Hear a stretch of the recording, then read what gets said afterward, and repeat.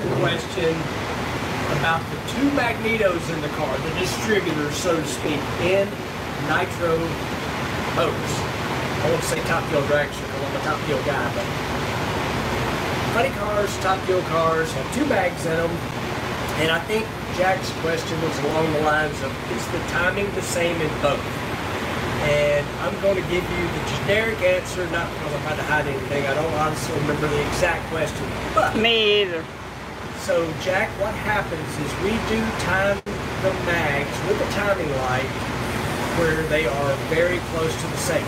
But I also want everybody to know that it is two separate systems that work together.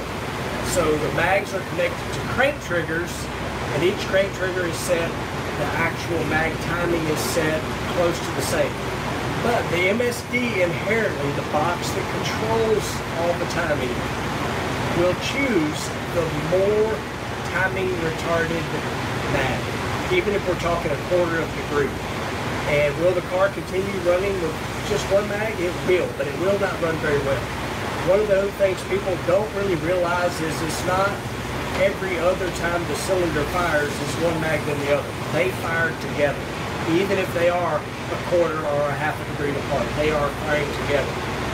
So we are limited to 44 amps on the mags, and they do have to be certified because we would run them higher if we could. But at 8,000 RPM, if you went to your welder, if you had a welder, just think about the old stick box that you used to put a rod in, turn that baby up on 88 amps.